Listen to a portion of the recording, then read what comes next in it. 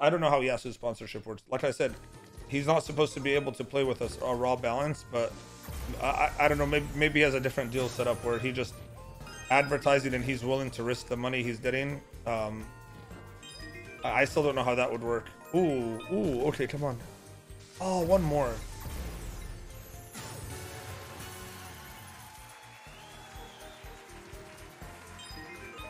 Let's see. Okay, apples. Apples. One more apple, man. That was actually a really nice run there. Imagine the 100x drop there. Thank you, IMDb. Oh.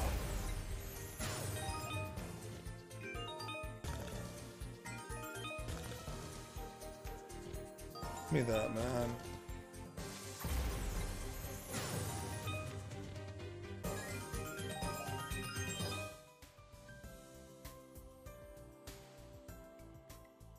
Am I allowed to play? I mean, I do play on stage off stream. No, I'm not like. I don't know if that like.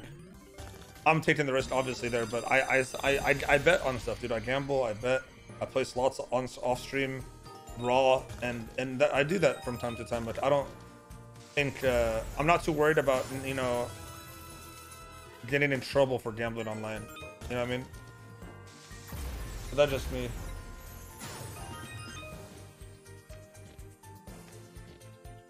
Exposed. What up, man? I mean, no, I feel for the most part everyone's up front. But I feel like there's like this hate towards people that are sponsored more. Like if you're sponsored and you're able to still provide entertainment and use a balance to play with a sponsored balance, I think that's fine.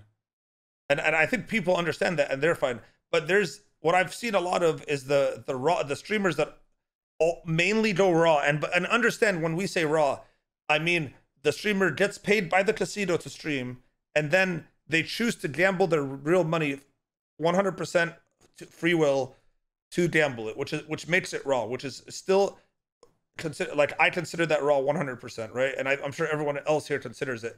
The only difference is the people that are using sponsored balances are doing something to where they're minimizing the risk for themselves, but they're also giving more chance for the chat to receive something when you do a how deal. Raw, the only person that I see that plays raw that's constantly doing big giveaways at the end of the stream. Actually, I could be wrong. There's probably others that do it, but I mainly watch what's his name, Train.